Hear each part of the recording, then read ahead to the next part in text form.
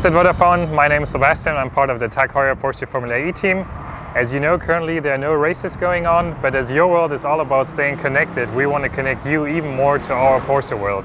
And therefore, we are right here at the beautiful Porsche Museum, which is currently closed, but just for you guys, we get a sneak view into it. So let's go.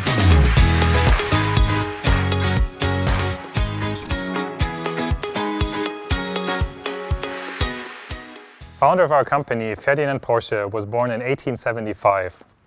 When he was 11 years old, the automobile was invented. He was quite big into electricity, electronics, so at just 16 years old, he would electrify the household of his parents. Later on, he joined an electrical company, worked there, and then he got joined by a company which was building horse carriages.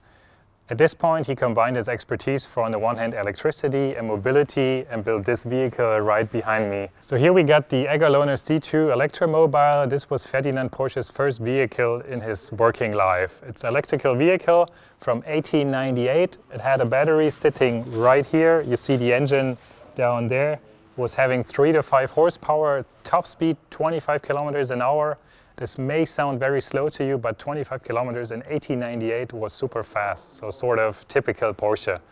And the car actually had 12 modes to drive. You had 6 modes to go forward, you had 4 braking modes and 2 reverse modes.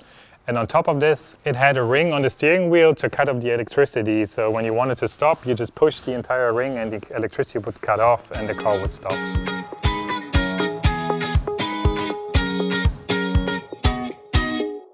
Alright guys, this was it for today about Porsche history. I hope you liked it. Make sure you tune in for the next episode.